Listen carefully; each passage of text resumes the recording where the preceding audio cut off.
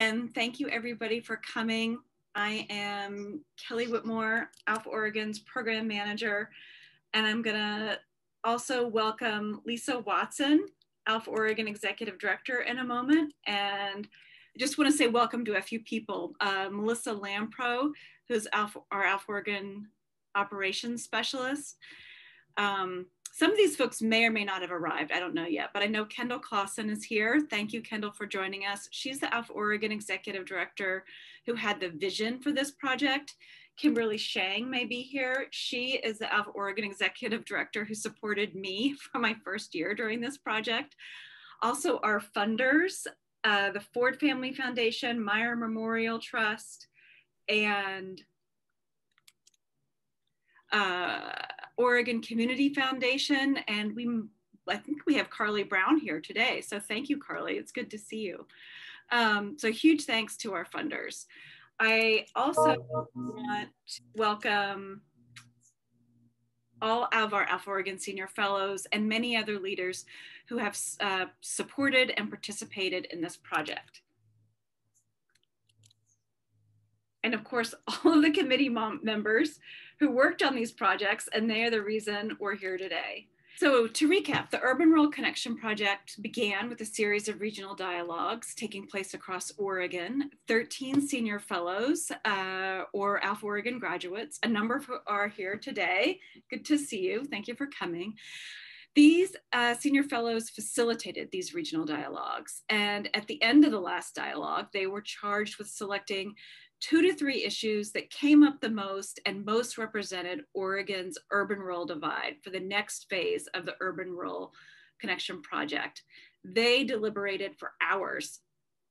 And as you all know, they selected broadband access because the digital divide represents the urban-rural divide, or is part of the urban-rural divide.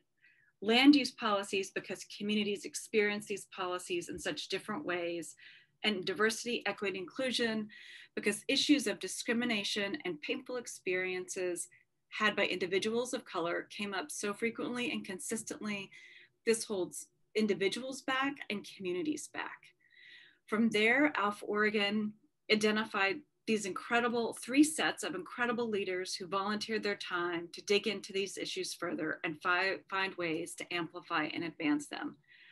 What you see today is the product of hours and hours of their volunteer time developing projects of these issues. I hope you also will see the relationships and connections that these individuals developed.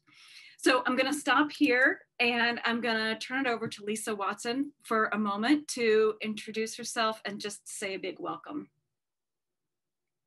Thanks, Kelly. I have to start with a huge thanks to reiterate all of those thanks, but huge thanks to Kendall and to Kimberly, who passed the baton on to this team and primarily Kelly to lead this project forward. So thank you to my predecessors for teeing us up to close out so far what has been an amazing, amazing experience for us on staff, and I think also for the participants. So thank you to both of you and welcome to all of you. It's really great to see so many faces, both ALF connected people and others that are just interested in this work. So one of the things I wanted to share is it's been really fun hearing from Kelly in our check-ins about these projects and how the members of the committees have gotten to know each other and build connections, build relationships with senior fellows outside of their own class. And that's one of the things as an organization that has been a primary focus for us is really cross-class collaborations and connections. Kelly shared with me feedback that she'd gotten in an email from one of the committee members that I wanted to share with you. And this person said, I just want to reiterate that what I said at the end of our meeting, it was great to see everyone and to have virtual hugs. I would put getting to know you all right up there with Oregon scenery as a reason that living in Oregon is so wonderful.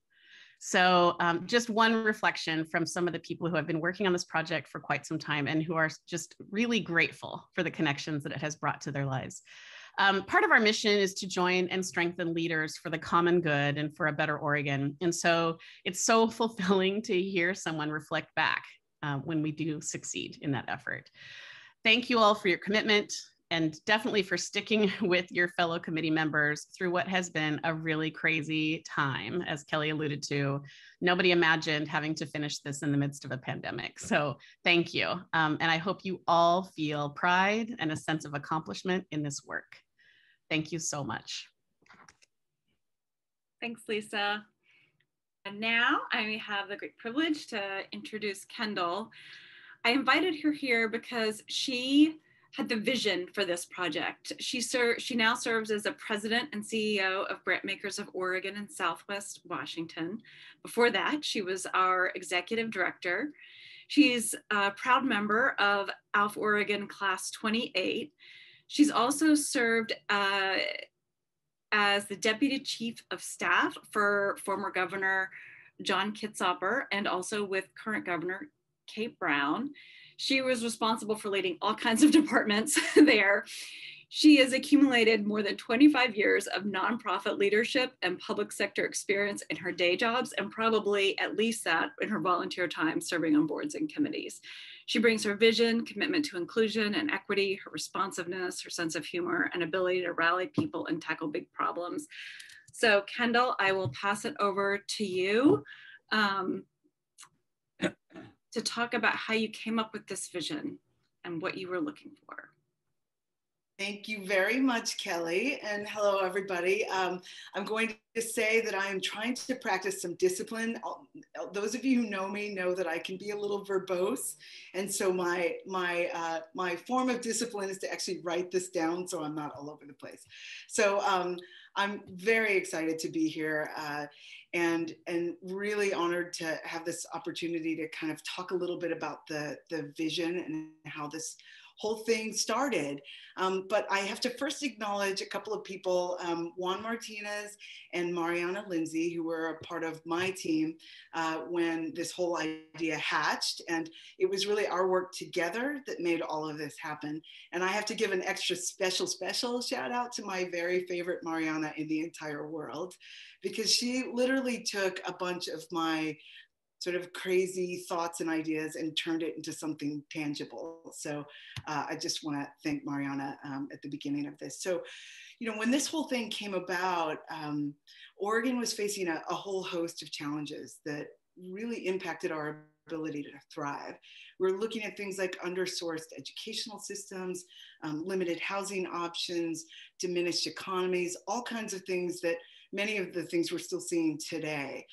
But at the same time, what we were witnessing was that a lot of leaders in these communities were sort of separated and divided into these little factions opposing one another, and that they would cite, oh, it's the urban-rural divide that's keeping any of this stuff from moving or changing. But I knew that through my own ALF experience, and then along with leading 5 other ALF classes through their journeys, that there's something off with that there was a challenge to this notion of this radical sense of difference that kept us from really understanding one another. And truthfully, it started with the fact that my buddy, Jake Gibbs, was from a rural community and was about as different from me as he could possibly be. He's a white, cisgendered, straight, rural Republican timber guy. And I thought the first day I met him, what on earth will I have to talk to this guy about? We are like from different planets. It makes no sense. But through our ALF experience, it turns out that we actually have a lot in common, that we dream about similar things, that we care about some of the same stuff for ourselves, for our families, our communities, and really in a lot of ways for the world. And the challenges that we were facing in our communities were also really similar as well. We were dealing with things like, how do we make change when our systems are so rooted in hierarchy and an unwillingness to work collaboratively? But it was when we started to look into the details that defined those barriers that brought this whole idea to life. So every time we get into our cars and we travel to a new community during our ALF experience, we learn that many of these issues that were challenges that we shared, that regardless of what part of the state we occupied, we had this sense of commonality about the things that we cared about, that we hoped for, that we wished for ourselves. But we lived in that space, though, where there was this sense that no one outside of our own communities could possibly understand what we were dealing with or how we were impacted by them. And that's created this illusion of this urban-rural divide. Now, I say illusion on purpose, because we all know that ALF is a counterpoint to this notion, because ALF has actually taught us to do the most important thing that we need to do to understand one another, and that's to talk to each other. It's important that we're working across difference, that we're finding that connective tissue that helps us get past what separates us so that we can actually find what we have in common so that we can solve problems. So, there was no better way than to use this incredible network of leaders who are responsible for problem solving across the entire state to help us figure this thing out. So, as it originated, the project aimed to have two phases. The first were the regional dialogues, which many of you attended. And they took place around Oregon in 6 regions and brought experienced, seasoned leaders together to have these really important conversations. Each dialogue asked the regional participants to explore their own and other participants' realities by defining and describing the urban-rural divide in their own words, and then by naming those big challenges that they were all facing in their own communities. So in dialogue with one another, we all know, right, that we have an opportunity to share personal stories, our hopes for Oregon, and stories of successful tactics that we've implemented to address community issues. So why did we want to use this notion of dialogues in this effort? So one thing that we know is that data collecting projects are often premised on gathering quantitative data. So with that, we're trying to get the intent behind that really is that these efforts will offer some definitive conclusions. So, but when we started to research the divides between communities, much of the data lies in the lived experience of people, which we all saw as we did our ALF classes, which is why the Urban-Rural Connection Project intentionally relied on qualitative data gathering through firsthand conversations with diverse leaders. But we also understood that focusing in on just individuals' experiences might make it seem as if the content would lack some empirical rigor. But really our intent was not to create some bunch of exhaustive conclusions that caused, that caused or perpetuated the divides across geography, but rather to really create spaces where there was a high level of candor, where we spoke openly and freely, like we do. You build that relationship, you build that trust, you speak openly, and the truth comes out. Suddenly now we're able to see things where we are able to demystify this notion of the divide and share these ideas more broadly. So the dialogues took place in 2018, and after the last one, the facilitators of the dialogues identified 3 issues that they saw as perpetuating or exemplifying the urban-rural divide. So the first is lack of reliable broadband. The second is diversity, equity, and inclusion. And the third is addressing this sense that voices aren't heard. And this was probably really most noted in Oregon's statewide land use policy. And so these 3 things is what gets us here today, why we're here having this conversation today. ALF is launching an opportunity for senior fellows to work together on one of these important issues.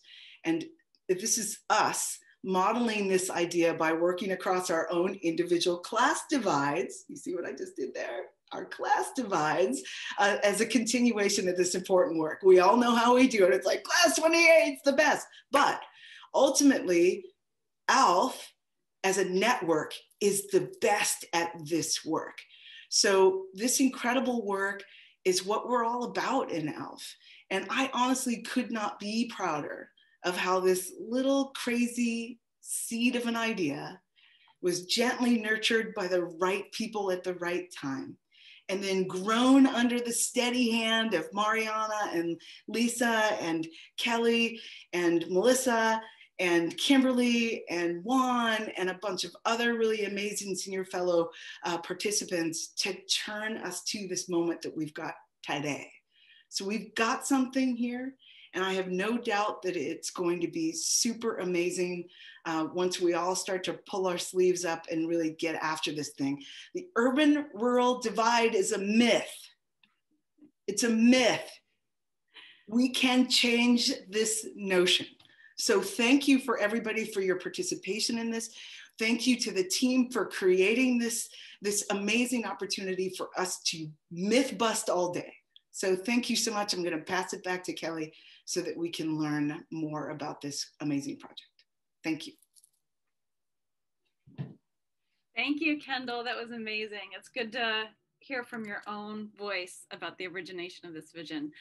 So let's get to it. And first I have to say, I glossed right over Mariana Lindsay's name. So Mariana is here today. She's going to be helping facilitate one of the question and answer sessions. She's amazing. She did all the work with the regional dialogue. So huge, huge thank you, Mariana. And I hate it when I leave somebody so incredible out. So I'm adding you right in now. Okay, let's get to the good stuff. The projects. So we're trying to keep to a tight timeline. So we're going to ask folks to drop your questions in the chat, and then we'll record them. And then when we get to the Q&A, you'll have a chance to ask then, or we'll get back to everybody with all the questions and all the answers. With that, I am going to tee us up with the Broadband Committee. We're going to go through a round of questions first, and then we'll do the project presentation after the questions. And so the Broadband Committee, their team name is Broadband Equity, though their backstage name is Badass Broadband. And today we have Maria Chavez Haroldson, Kate Lasky, and Cameron Camp speaking with the group today. And and I believe it is Kate Lasky up to answer the question of, going into this project, what did your group want to get right about this project? Thank you, Kelly. And I just want to say it's great to see everyone. I do wish we were in person. Maybe soon we will get to meet again in person. So yes, I'm Kate Lasky, and our Badass Broadband group, and we were badass because we had a badass sense of humor.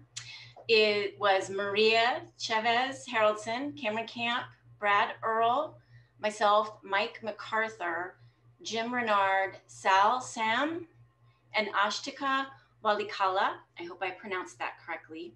I am open to a correction. And what we wanted to learn more about was how to communicate the challenges and needs around broadband or high-speed internet access in rural Oregon, and provide some clear way to communicate with NGOs, funders, policymakers about those needs and the solutions. And while the pandemic has shown a light on the need for digital inclusion, I believe we are still struggling with effective communication to support project development in our rural communities, especially as ARPA funds begin to be distributed. So through our discussion and collaboration on the Badass Broadband group, we discovered we had more questions than answers, and recognized that community leaders also have these questions about broadband access. And that is my intro, and I'll pass it back to Kelly for our next group. Thanks, Kate. So the next team is Diversity, Equity, and Inclusion. The speakers here today are Amy Carlson, Annie Valtierra Sanchez, and Tom Fuller. And I believe Amy's up for this question. Going into this project, what did you all want to get right about it?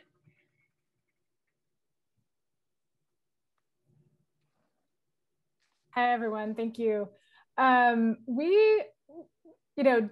The committee of DEI it's a big category, and there were a lot of ideas. And when we were working on in our first gathering where all of us were together, we went around and sort of tried to do some ranking of ideas.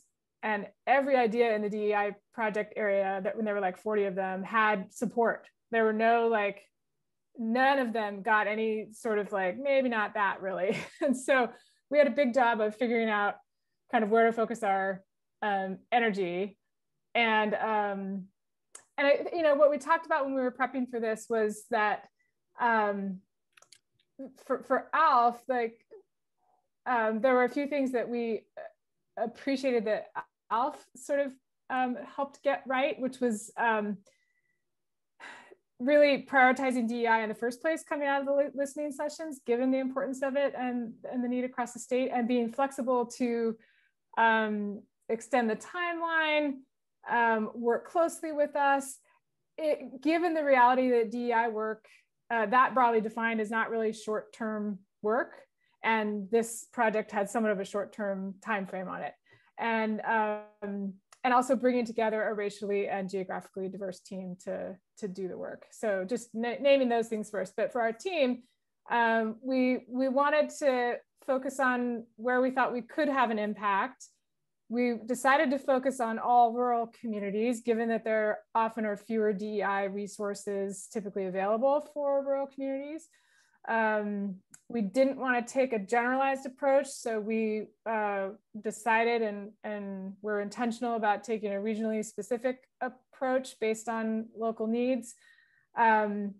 We didn't want to lead or create something new, and we were very clear that we wanted to listen and support existing or emerging efforts that could use a little infusion of kind of energy and resource and access to the ALF network, et cetera. And so when we talked about that, we talked about it in terms of like, bridging communities and really working on listening and being in an active support role.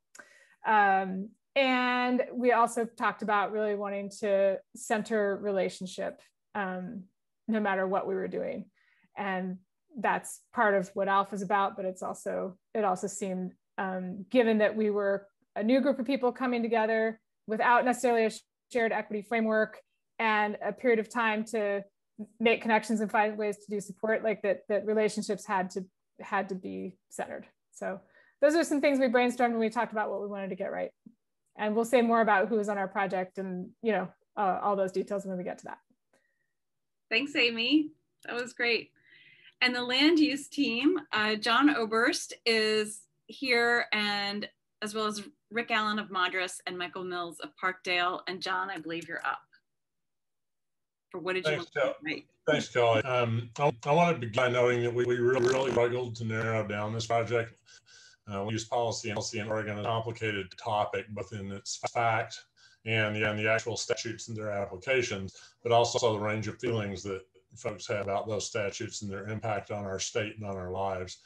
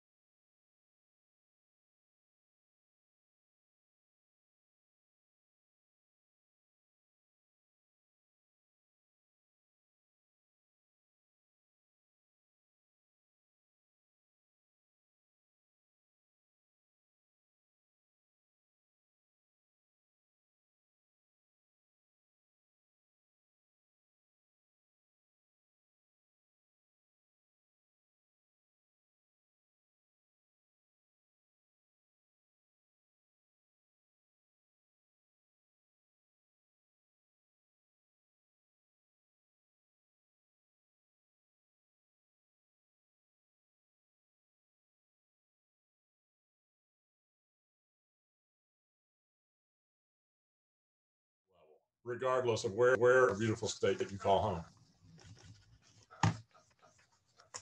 And I never do prepared statements, but I had to. Now, hopefully I sound clear. Thanks to everybody. I really appreciate your preparation. And I'm going to turn to Annie now of the Avengers to talk about how did you land on the project that you did? Thank you, Kelly. Hi, everyone. Annie Valtierra Sanchez. And I just want to say we also have a cool name. The Eve is for equity. And then the Avengers, because we wanted to be like superheroes and just conquer the whole state and create some equity, amazing projects. And so how do we land on the project? We, as Amy mentioned, we had like so many, I think 40 ideas. We started putting them in buckets of like how they were related to each other, education, financial wealth, capacity building. We had like so many different areas, and then also addressing age, right? Like if there is equity in schools, like K through 12, higher ed. And it was just amazing, that coming of ideas that we, like Amy said, it was so hard to not support either one. And in the end, we landed on, we prioritized creating financial wealth building and capacity building. And then again, narrow it down to capacity building with the intention, and I took my notes, so I know we're limited in time. We focused on capacity building with the intended impact being long-term, that we recognize that building power and civic representation among marginalized communities was very important, and also influencing institutional and systems change among entities that hold that power. And so that's a huge thing, undertaking for the Avengers, but we still wanted to tackle it. So we said we need to break it down to a small, short-term goal. And that came to like, how do we increase awareness and action to shift those tables that are making decisions, organizations who have systems that that need to look into their equitable and inclusive practices. So that's one of the short-term goals. And we also had a timeline, right? And so we couldn't take forever and conquer the whole state, but we said this is something we can do within the time being. So we narrowed down to selecting 3 rural regions, as Amy mentioned, and then started reaching out, thinking like, can we identify who are in those regions doing some of this work? We don't want to recreate the wheel. We want to support any work that's already being done. And what's the potential? What's the impact? And so we reached out to different organizations in those areas, exploring, as we said, relationship is key. So we want to build relationships, explore if we can partner or how we can support. So rather than coming and telling communities how to do things, it's like, how do we support you and what makes sense for you? So we ended up focusing on supporting work that was led by leaders of color, and focusing on capacity building by listening, intentionally listening to what are the needs and their goals in their community, and addressing the systems. For example, we couldn't just say, like, we're going to address financial wealth building, but not address, and here's some money, and not address the system, right? It's doing Band-Aid work. And also we had to make some adjustments due to the pandemic. And since we are the Avengers, we knew that we could do it. And because we were so ambitious, we broke down our budget into the 3 areas and ended up, this is how we're going to do it, and divide and conquer. So this is how we landed on capacity building in 3 regions in the state. And we will let you know more. Thank you. Thanks, Annie. All right, now I'm going to pass it over to Cameron Camp, and he's going to talk about the Broadband Committee and how they landed on their project. Thanks, Cameron. Thanks, Kelly. And just because I'm so disorganized, how long do I have? I know we're trying to keep to a tight schedule. About 3 minutes. And Cameron, just for you, I made these signs. We're gonna do it. So we're talking about broadband, and the funny thing with broadband is we all know it affects our situation in our lives. Lots of closing the digital gap, closing all kinds of gaps, but it's really kind of a little bit out there in the air. So what I did is stood up in the front of the group and I said, the ADD was kicking in. I'm going, I just held up my phone and I go, how does broadband get to your phone? I mean, isn't it kind of mysterious? Like we're trying to figure out how to close this gap. We don't quite know what the gap kind of really is. It's like magic elves or something. We hear that the fiber is good, fiber optics. You heard that. That's pretty good. People say 5G is pretty good. People say that too, but then like, what, is that the best thing we should be thinking about? Then they have fixed wireless, they have DSL, and people are like, well, I don't really know how to go forward. And one of the thoughts was, well, if we don't understand in some low level, it's going to be really unclear for us how to talk to the folks that we need to be having conversations with and explain what it is we want. Well, not what we want, but what would help close the gap. And so really the idea was, let's come up with something that was like everything you wanted to know about broadband, but we're afraid to ask. Part of that conversation was with some legislators, and one in particular, we mentioned, I said, well, what do you think about when you think about broadband? And she said, we think about a blank piece of paper. She said, at the top, we say broadband. In the middle of the page, we say question mark. At the bottom, we say money. Okay, fair enough. So we wanted to put some guardrails around what broadband means, what kinds of things people should be shooting for, and also what are the relative costs. Not a lot of people know that some people know that it's tens of thousands of dollars a mile for fiber optics, for example. Oh gosh, that seems like a lot of money. So you may want that, but how do you pay for that $50 a month at a time? And so we just sort of use that as kind of the guardrails. And I'm not seeing the sign yet. So you're gonna, am I close? Am I there? 60 seconds, please. Anyway, that was the idea, and that kind of resonated a little bit. And then we had to explain that. Now my problem is, somebody asked me what time it is, I tell them how to make a watch. I get really deep and geeky and stuff like that. So we had very, very useful to have folks who maybe weren't so technical, but certainly want to solve the issues, because, that's 99% of the people we're really going to be having this conversation with. And how to back that into the technical strength to, make the argument hold up in some way. So I think that's what we try to do. And I guess Kelly, you're going to tell us if you think it worked. Other people in the community are going to tell us if we think it worked. But we'd like to have something we can share widely so people can use the education to make the best decisions. And I am done. Kelly. Awesome, thank you. And so, Cameron, that was great timing, by the way. Next up, we have Rick from the land use team talking about how we landed on your land use project.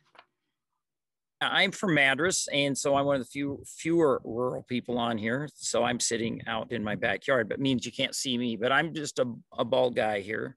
So there's not much to see. Anyway, the land use we took on this land use thing, and most of the people on our committee, and I would say they pretty much all had some level of experience in land use, whether they were a staff, they might've been an elected official, a mayor, county commissioner. We had 3 former county commissioners, 1,000 Friends of Oregon. So we had a pretty diverse group of people. And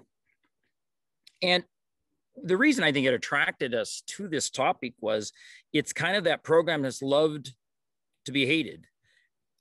Or hated to be loved. And yet it really is what has made Oregon great and a beautiful place to live, to do business, and people want to move here.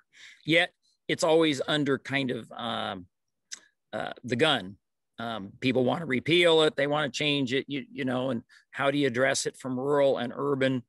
And so we decided not to take on just a project or a particular area, because where do you start? Where do you stop that? And lots of groups have gotten into land use over the years, and with our budget timelines, how do you take on Oregon's land use system? And so we threw that around quite a bit. He says there are a lot of issues, lots of challenges, and everyone comes at it with their own perspective. And it's usually fairly personal. So what we did is what we found is that people all say they're not listened to. And it doesn't matter if basically ethnicity, higher income, lower income, small cities, big cities. When an issue comes up, they feel like they're not listened to. In reality, they probably were listened to, but they might not have got what they wanted at the end result. And the end result for them is so personal. It's very hard to get them to look broader if someone's building a pig farm next door to you. You're not really interested in any philosophy or why people like Oregon or why they moved here because of land use. So then we decided, look, how about putting together a great video, bringing together people from rural to urban, agriculture, planning people, and this could become a tool for planning commissions, Kiwanis clubs. You can take that out if you're giving a speech or a talk and share it and educate people on kind of how Oregon got its start in the land use system and why it is a great system, but it's complicated. And people, so many people moved into Oregon. They don't know what Senate Bill 100 was. They don't know why we did this. And why aren't we like Idaho or some other place? And so we thought this video, it's short, 5 minutes, with great people, with diversity, talking about the land use system we have today. And so with that, I'll hand it back to you, Kelly. Thank you, Rick. All right, we're gonna get to the presentations in just one moment. I know we're keeping you all in suspense. I'm just gonna let Michael Mills of the land use team talk for a second about what they liked about that project. Each team will answer that question and then we'll show the projects. Michael. Yeah, thanks. I'll keep it really brief. What we really liked, I think, about it too, is we did touch on, if I can borrow the phrase, urban-rural interdependence, that we're all one state, and what is good for one part of the state is good for all of us. And ALF is an example of that. We're one of the few leadership forums in the United States that decided that we all need to work together as a state, not just a city or metro area. And we really wanted to show the perspectives from different portions of the state and show perspectives of how input can matter, and to encourage involvement and not get discouraged if you don't always get what you want in land use decision making. But as we touched on, how do you make your input most effective? It's not effective to get involved when you see the bulldozer across the street from you. The decisions regarding regulations have already been made. So it's important to approach these land use areas upstream. And in this presentation that we have, the video, we engaged rural planners, urban planners, people that are working the land, people who live within urban areas, and got those perspectives. So I think that's helpful. One of the things we touched on too, particularly in rural areas, is limited resources that the planners in these areas to help be effective in encouraging participation need the resources to do that. We can't just go to a urban or a rural community and say, go apply for this grant.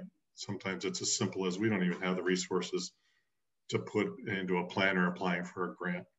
So we've shared those perspectives, and I think I welcome you to look at the video and take it in. I'm really happy that we were able to put this together, and thank the videographer, Brady Holden, as well for really having it pop out for us. Thanks. Thanks, Michael. Maria, can you tell us what you like, what your group liked about this project? Kelly, I can, and I will. Good afternoon, buenas tardes. What we produced, what we co-created and co-developed, which was some of my favorite parts of this project, was that it was really everyone's input, perspectives, talents, or lack of skill and talents and technology. I would fall under what Cameron described as folks who are not so technical. So I really was curious about the project because I just assumed I'd be in the equity group, because that's been most of my professional career. But when they said, Maria, we're going to put you in the broadband group, I thought, well, that's what I know least about. So co-created a video, a short, brief video that is highly informative, entertaining. It's a visual tool that addresses an issue that affects so many of our families. As an education administrator, I had no clue that broadband would be even a greater, there'd be a greater need to address this issue during COVID and the educational gaps for so many families.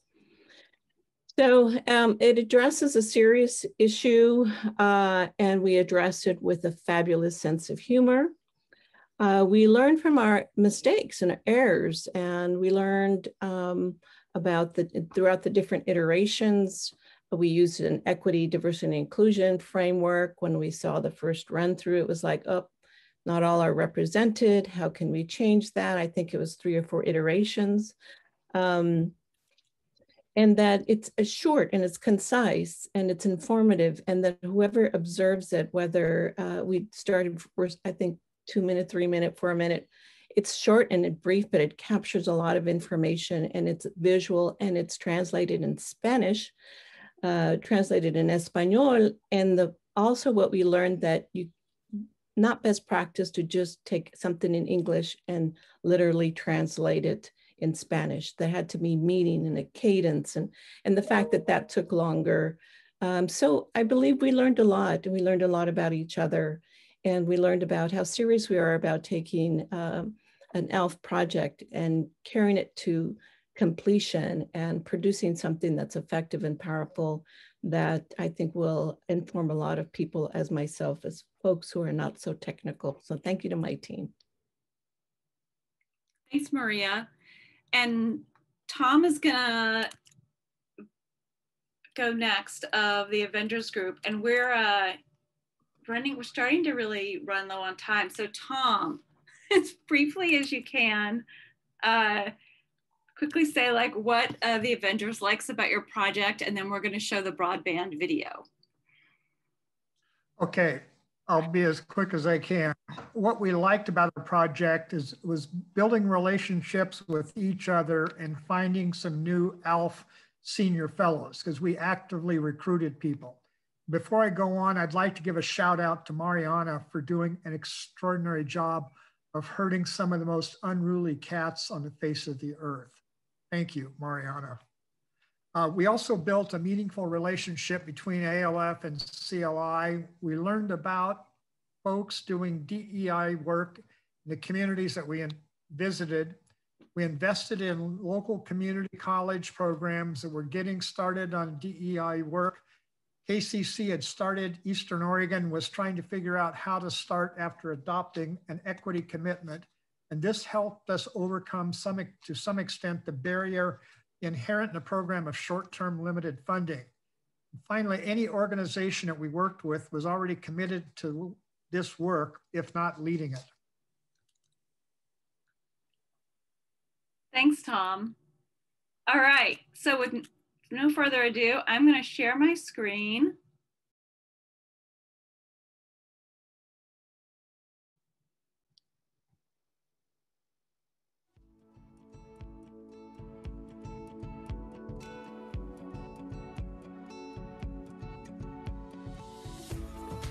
We use broadband many times a day for work, school, or communicating with friends and family.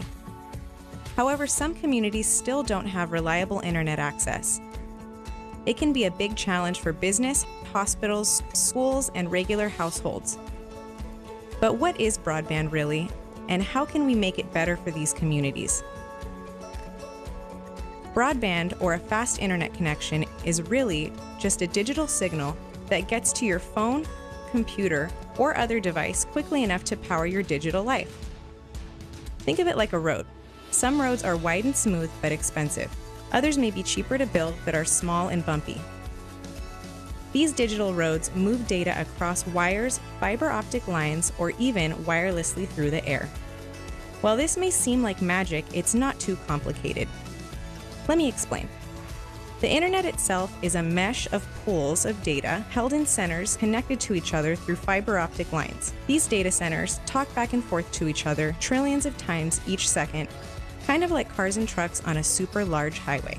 From the large pools, the data turns down smaller and smaller roads to reach you when you send an email, make a phone call, or watch a video. The small roads going to homes tend to have more congestion, so information seems slower, like a traffic jam. Digital signals can speed up by using fiber optic lines to connect your house or business to your Wi-Fi access points. While these high-capacity fiber optic cables provide the biggest road out there today, They cost tens of thousands of dollars per mile in Oregon to build. Luckily, there are other ways for us to access the internet. Your phone gets broadband from wireless signals from cell towers that dot the landscape. These signals are slower than fiber optics, but they get faster as technology changes, like 5G, which allows you to wirelessly stream videos while sitting on a park bench in the sun, for example. But as everyone else tries to do the same, the digital road gets congested. Also, the further you are from a cell tower, or if you happen to be behind a mountain, it's harder for the digital road to reach you. Another option is copper wire coming through the phone lines or cable TV connections. Phone lines were laid around most of the backcountry, where getting an internet signal is hard or impossible. These phone lines are still humming along just fine. Some clever folks figured out how to get faster and faster signals down these wires, and now they provide internet access. It's a huge stride for access to more remote people. Another possibility is to use cable television lines, which can be even faster than phone line connections. Cell towers can also beam signals directly to houses and businesses. These can usually get farther into the backcountry than other signals and are often pretty fast. Satellite service is another option, though it's usually more expensive and has delays. But fiber optics provide the widest, smoothest road for digital information to travel. Some communities already have reliable, fast internet connections. They might use a mix of wireless, copper, and fiber optics, sometimes funded through government or telecommunications pools, or even funding it themselves. Do you have reliable access to the internet in your home or business? Check out these resources to learn about getting reliable internet access for your community.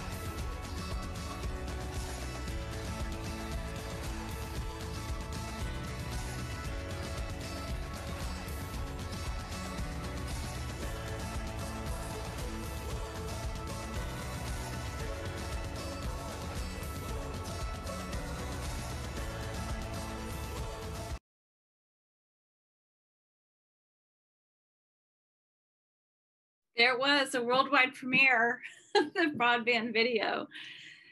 Thank you all. All right, so now next up we have hold your questions till the end. I know there's a lot probably to talk about and ask about, but you can drop questions in the chat. And next up we have the Avengers, and who are gonna share their project. And I believe that Tom is up to talk about one part of their project. Tom, I'll let you take it over. I'm going to talk briefly about our efforts in Ontario, Oregon. Let me first of all name our committee members that worked on this: Carol Turner of Portland, Brian Tweet of Baker City, Karani Mitchell of Bend, myself, formerly of Portland. Now I live in rural Pacific City and love it. Our committee members and other members of the Avengers team reached out to groups working on immigrant communities in Eastern Oregon. Conversations were slow, but happening through UValkyrie and the Welcome Center. Any ideas that we had started to discuss became impossible due to the pandemic. The committee regrouped. I contacted Cheryl Cruzen, an ALF senior fellow who is involved with the Treasure Valley Community College. The TVCC was beginning to plan for turning their equity statement into a plan for their campus. Cheryl asked if we could support their efforts. The committee engaged facilitator Frances Portillo, a consultant and diversity, equity, inclusion, facilitation, and moderation expert. Her goal was to advance the relationships and trust building on the committee of the TVC staff and support workers on this effort. The committee met 3 times, including a visioning conversation about what these committee members wanted to see on their campus. Survey replies produced responses that the conversations were beneficial and meaningful. Some of these replies include: I felt very comfortable speaking with the team and appreciated everyone's efforts. I appreciated the flow of the conversations. It felt like we had time and space to follow where the group led, and all the time Frances had us moving toward our goals and it was very gracefully orchestrated. I think the group came together with a positive and open mindset, which created a comfortable and trusting space for us to begin these difficult conversations. When you feel that mutual trust and respect does allow you to be open and honest, you know that you will not be judged for your remarks or feelings. We were very pleased with the effort, and in particular with the outcome that was generated and the input we received. Thanks, Tom. So Annie will share the second of 3 projects that the Avengers took on for their project in Ontario. And Annie. All right, so the project I'm going to share is in Klamath Falls. So that's one of the regions. And as I mentioned, you know, things changed due to the pandemic. So we kind of took off our capes, but we didn't throw them away. So for our committee, started off with 5 people. Sean Early from Grants Pass, Tom Hurler from Pacific City. So Tom is all over. And myself from Central Point. We also had 2 other members who had other things pop up and had to sort of like take a step back. And they were Peter Lawson from Klamath Falls and Annalicia Nicholson from Roseburg. So as I mentioned, we identified the regions and connected with local communities to identify what were their ED&I needs. And what I was hearing from people were saying, like, we don't have the knowledge on ED&I, and we don't have a way to, like, how do we create, a practice within organizations. So our committee then decided that since that was popping up, that we decided to support the access for rural folks to some training. So Healthy, which is a Regional Health Equity Coalition here in Southern Oregon, which I also direct, we were having an anti-racism training for 2.5 days. So it's an intensive training that we planned out. And so our committee decided that we were going to sponsor a group of people from Klamath Falls to attend this training, and also to have sort of like a diverse participants, right? So it's not all education or nonprofits. And like I said, things changed due to the pandemic, and the training got canceled. So nobody was flying, nobody was traveling. And with that came the change of like, oh, well, what do we do now? So Klamath Community College had just started their ED&I process. And so our team voted to support their initiative in the training. And so that what they did is, so we put the funding for them to support their already their process. And what they received was 2 facilitated ED&I dialogue sessions that were conducted via Zoom, one in November and one February of this year. And each session had approximately 10 representatives from the Klamath Community College, or KCC. The framing of those 2 of the sessions were mainly on self-awareness of cultural, or taking like a cultural inventory, like self-awareness for each participant, and also establishing basic building blocks for equity work. They wanted to look at, moving forward, how they were informed in the state requirements for doing equity within an institution, and also identifying what are their institution's priorities when it comes to equity, diversity, and inclusion. And mainly also identifying as an institution that they wanted to come from a spirit of equitable service to students and community. So what came out of those trainings, what was reported to us was that there was an increase in awareness of and in between colleagues, even across campus. Some of them had never had these conversations, and acknowledging that they came from unique cultural backgrounds, and also a realization that they were willing and committed to engage in difficult conversations through this work. The other outcome was that they took an inventory of current programs that are geared for underserved and underrepresented populations within the college. And the other outcome was that they started an initial assessment of where the institution is and where they're seeing opportunity for the next steps through more funding, hopefully coming their way. There was no survey completed by the participants, but they did some kind of a report out, like a weather report. So put it into weather terms. There were several, like snowy weather ahead, but optimistic for sun. One that I picked out especially is foggy.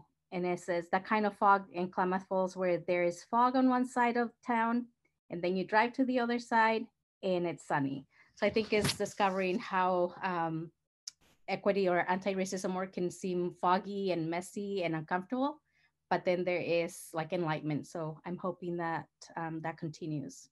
And that's for Klamath Falls.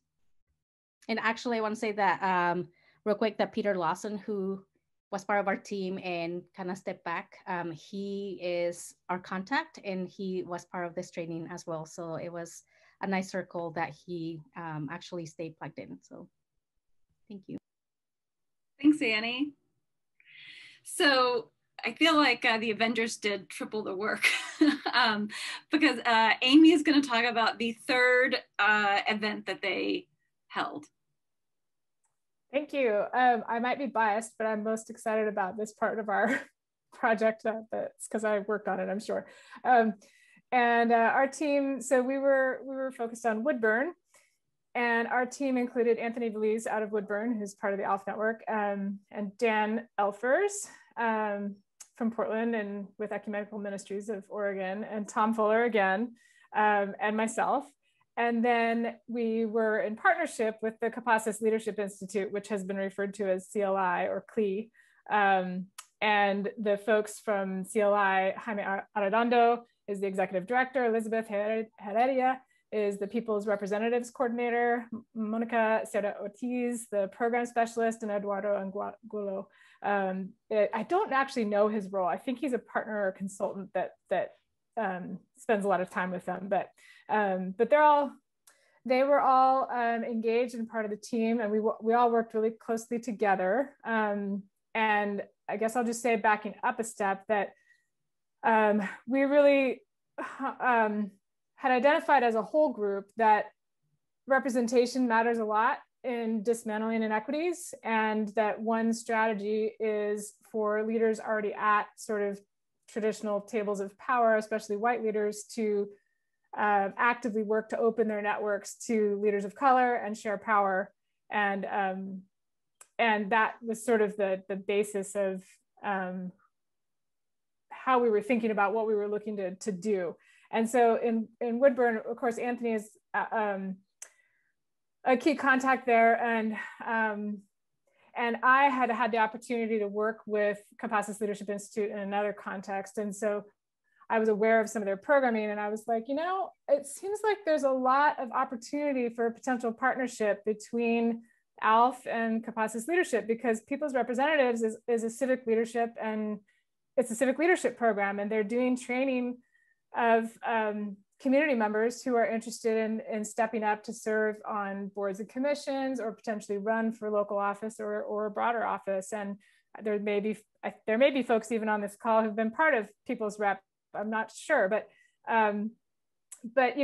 it's basically mostly focused in Marion and Polk counties, but I think Capaces has the potential to provide broader services around the state. And I just kept thinking, like, I think there's something here, And so we started conversations with Capaces, and they were open to exploring what a partnership might look like. And we sort of started the process of building a relationship and exploring what that might look like. And in the end, as part of their People's Rep program, they sometimes have different speakers and training topics. And some of the folks in the program were really interested in sort of personal branding and how to talk about themselves and who they are with, authenticity and in a way that was culturally true to them, but also,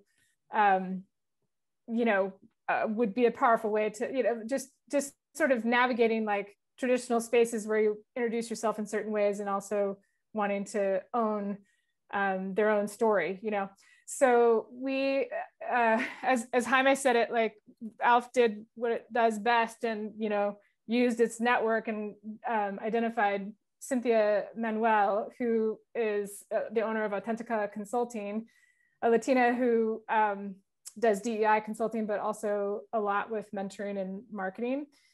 And if you're interested, she has a little TED talk on mentoring and peer mentorship and kind of flipping the script on that. But in any case, yeah, so she came and did a training session on personal branding, and we helped plan that, and ALF that you used part of our budget to cover that. And then the big thing we did was following that, we wanted to then kind of use that as a launch pad to then go into a networking event where we would bring the ALF network together with the CLI network. And the CLI network, granted, is smaller. It's not been going as long.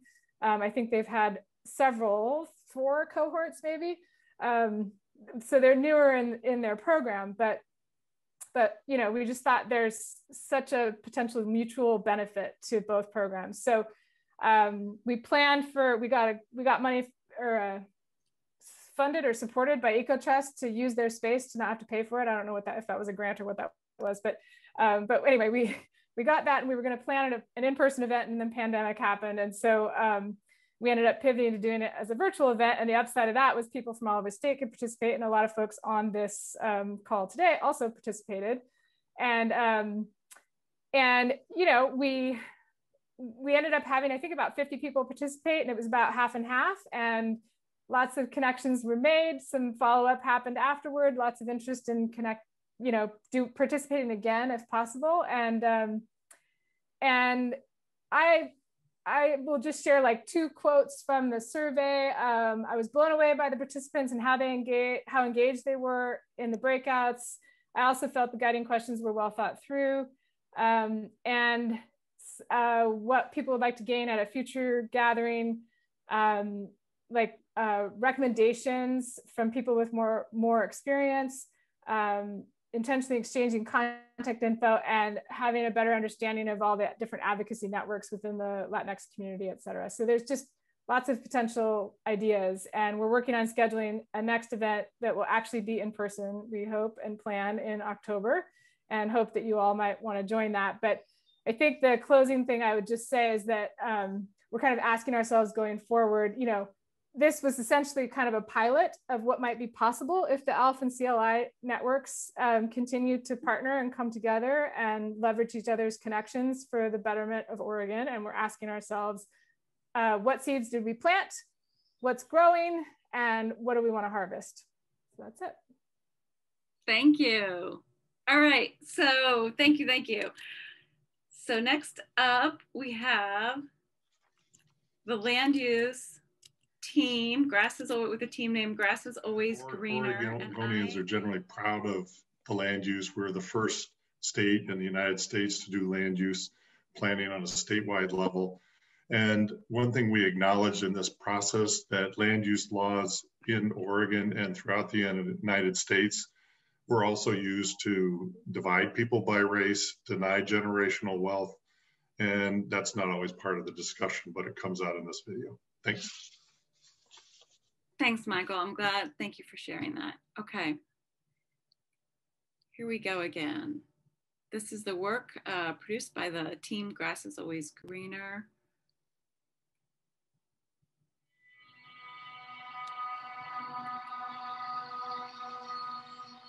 You and I shouldn't claim we love Oregon more than anyone else, but that we love Oregon as much as anyone.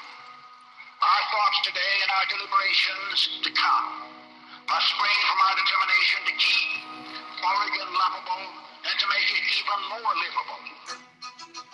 The original Senate Bill 100 was in the early 70s, and the idea behind it was to try to arrest what was then called urban sprawl. People saw a lot of growth in Oregon and did not want to lose those very special places.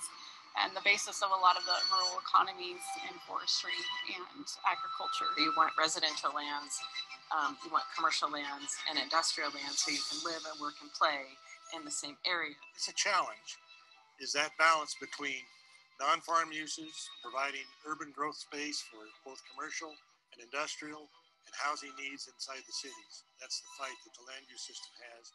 The origins of land use historically were really around excluding certain people and predominantly excluding people by race. So we don't tend not to think of it that way today. We tend to think of it as this way to organize our communities. We have a lot of people who don't understand the original reason for Oregon's land use laws. We have a lot of people who are staunch defenders of Oregon's land use laws, and that creates a room full of angst. It's tough to get farmers to put their shovel down and get involved in the political process. Citizen participation is really hard to get. And agriculture needs to get our story out. The land use system locks out this whole part of our community who was denied that opportunity to build generational wealth, the opportunity for home ownership, which is what we think of as the American dream in every community across this country. If we have a system that is built on those inequities, we ought to consider whether or not it continues to perpetuate those inequities. There are also some of the issues that may have not been foreseen when the laws were initially developed. And actually, by the latest numbers that we did, about 75% of our land supply is outside of our city limits and not able to urbanize. And so we're starting to see a crunch on what can be developed. The challenges for these small counties, small cities, is the ability to have staff to implement the program. Many of the small cities have a part-time or maybe a full-time city administrator that doesn't probably have the expertise or the time, just the time to be able to spend to work through some of those problems. What I would like to see new in land use planning and how it could change over time. It's important that we have citizen participation at the county planning level. We're really fortunate when we have young farmers who are willing to go out and serve and be on the planning commission or testify in Salem to what happens to the rules and regulations that affect their farm. The advice I have for people who feel like they're not being heard is learn how to listen, get involved. It can help you become a little bit more well-rounded in your community, and it can help you understand the trials and tribulations that, for example, the government workers are going through in your community. I would encourage people to volunteer for your city or county planning commission, get involved with the program. You can talk with your local legislators, talk with your local elected officials, and work on improving the policy. We definitely have a concern about whether or not all voices are being heard. I think it's through a lot of trust building that folks learn their voice can be heard and does make a difference. I think there is some translation that needs to happen and some skilling up that needs to happen, and bring those folks along that feel like they've been excluded from both the land and the processes for so long.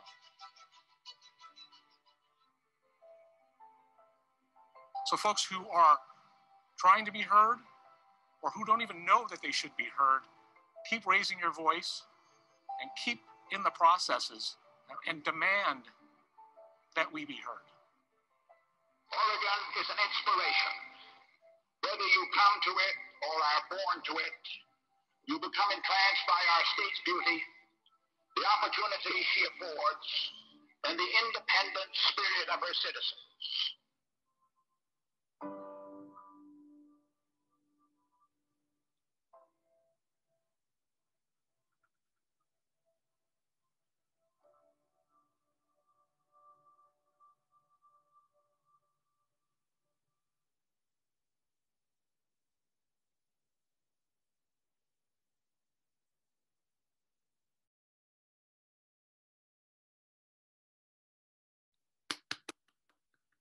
All right, thank you. Thank you all. Huge thanks to all of the committees. This is one piece of the kind of reveal or release of the Urban Rural Connection Project. You heard reference to the regional dialogues, and those summaries will be released via a website soon. So when those are released, we'll be having more conversations. And so you may have another chance to discuss broadband, diversity, equity, and inclusion, or land use policies again. And so with that, thank you all so much for coming. I want to thank our board members who are here, Jake Gibbs, Stephanie Hooper, and Vicky Nakashima. Thank you again. Also, there's Kimberly still. Hi, Kimberly. Kimberly and Lisa and ALF staff for help keeping me organized, and all the committee members. You all are just so fabulous, and you made it to the finish line. Thank you so much, and definitely reach out with questions and if you want contact information. I have to jump in and just say, can we all please give a big high five to Kelly Whitmore for this work and leading it across this finish line. Thank you, Kelly. Good job, Great Kelly. job. Great job corralling these incredibly busy and smart people. Thank you. All right, everyone. Have great days. Thank you for your work. We'll be in touch.